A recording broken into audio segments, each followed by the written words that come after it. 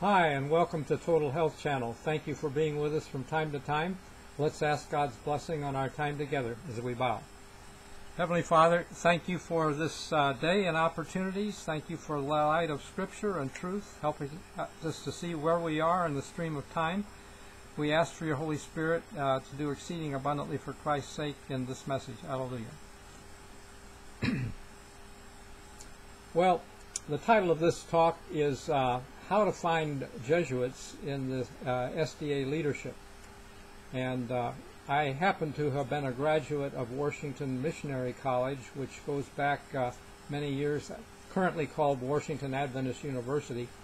But around the 1940s, when I was born, B.G. Wilkinson was president of the college. And he discovered a Jesuit in his Bible department. He had had complaints about it and looked at his mail coming from downtown, and he steamed the envelope open to discover his Bible teacher was a Jesuit receiving orders from downtown. So he fired him, and that was that. But the point is, in the last 70 years, I don't know of any Jesuits who have been discovered or fired. And do we think they just gave up? I don't think so. I don't. You know, we are naive if we think so. And clearly, there have been things happening since then. I'll give you a little history as an example. When President Truman, after World War II, was asked to appoint an ambassador to the Vatican, there was so much protest that he could not do it, because in World War II, the papacy was on the side of Hitler. The Pope had signed a concordat with Hitler to make the world Catholic when he won the war. That's why Italy and Spain, also Catholic, joined on Hitler's side. So huge defeat for the papacy. They've bet on the wrong thing many times, but specifically their new agenda is the UN, by the way, and we'll get to that a little later. The point is that Truman could not appoint an ambassador to the papacy, but after President Reagan took a bullet and, a deadly wound, he decided he would go along with them. So he appointed an ambassador, also agreed to open the borders, southern borders. So we've had millions of Catholics streaming into this country over the decades since the early 1980s. Well, and sadly, the point is that our church made no protest under Neil Wilson. Nothing said about it. He did say that he relegated the anti-popery to the trash heap of history in the 1800s, when other Protestants were also against the papacy. Well, I think that was a bad statement, and I don't want to be so dogmatic. Somebody said, don't be so dogmatic. Let people decide for themselves. So I'll throw that out. Isn't that a bad thing? Shouldn't we be Protestants? Protest? I think so. And sadly, his son, also when the abomination, Christ's words in Matthew 24, actually, I like Mark 13, verse 14 better, when you see the abomination standing where it ought not.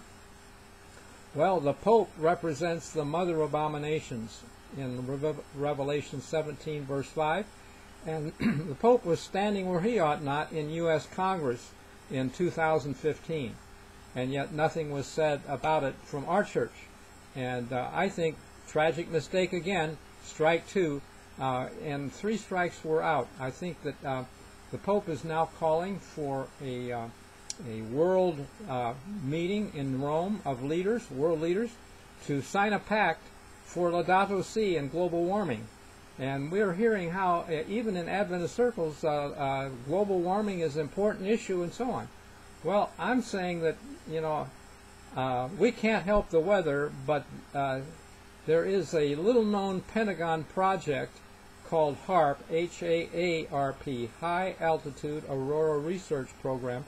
It was the cover story of the popular Science magazine in 1995 September issue, and it said that bad weather and hurricanes are coming.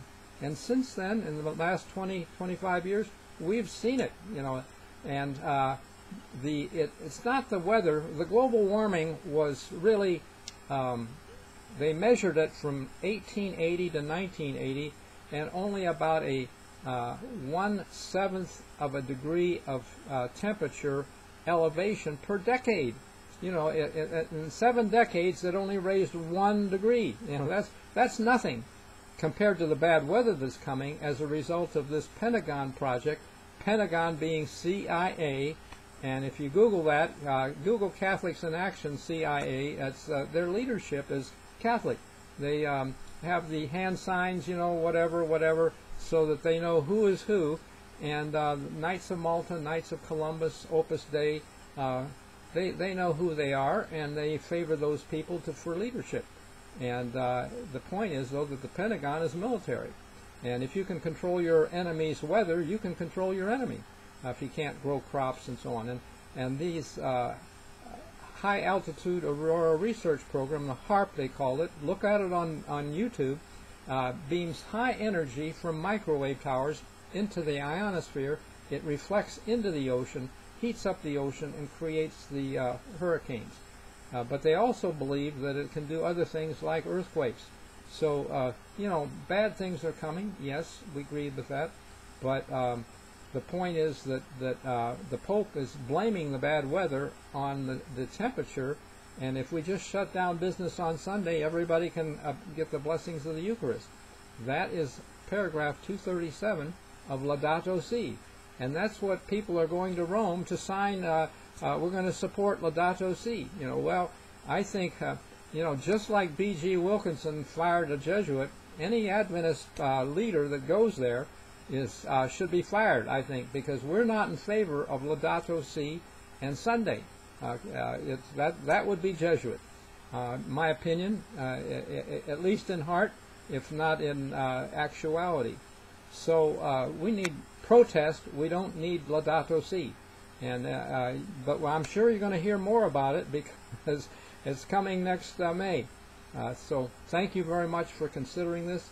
God bless you as you share it with others. Hey, I'm going to post a video link, not mine, but somebody really good.